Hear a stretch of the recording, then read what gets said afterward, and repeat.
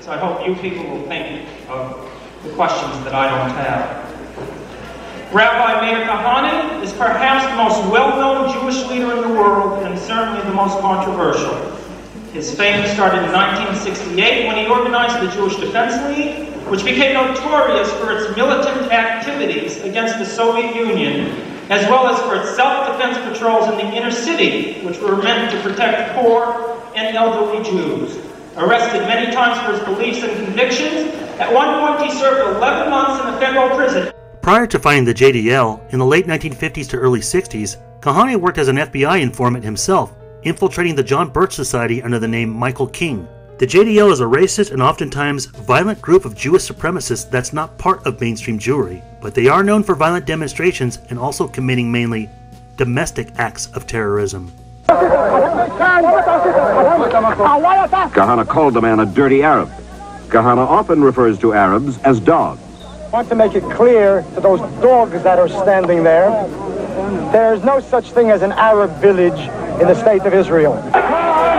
It gives us greater strength. And it's not going to be long before we have the power to clean this place out. And that's where I want them out.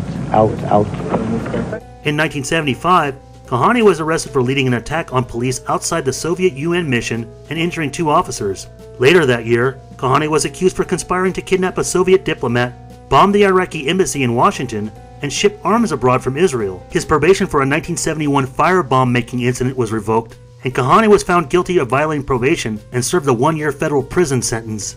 A list of Kahane and JDL crimes are on the FBI website. Its members and leaders, including Kahane's multiple acts of terrorism, are so prominent and unavoidable that even the JDL have them listed on their site. Many Israeli soldiers make little secret of their support for Kahane, as do some of the settlers.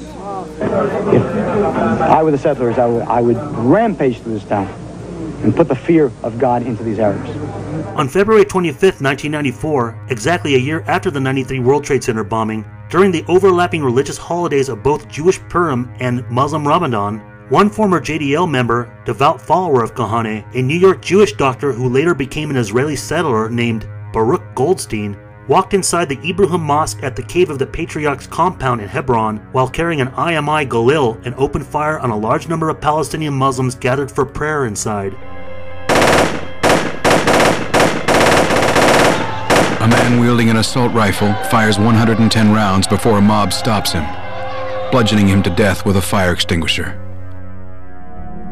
Dr. Baruch Goldstein, a fanatical right-wing Jew from a nearby Israeli settlement, had killed 29 Palestinians and seriously wounded 70 others. Let's get our people. What they did to them? What we did to them? Baruch reportedly swore to take revenge for the killing of Kahane, infamously now known as the Goldstein Massacre. In an interview with Israeli radio less than 3 months ago, he seemed to warn of today's attack. With the help of the Almighty, we will found the state of Judah, and then we will know how to deal with them on our own. Today, after the attack, Israeli militants hailed him as a hero, the son of Meir Kahane, calling him a Samson of his time.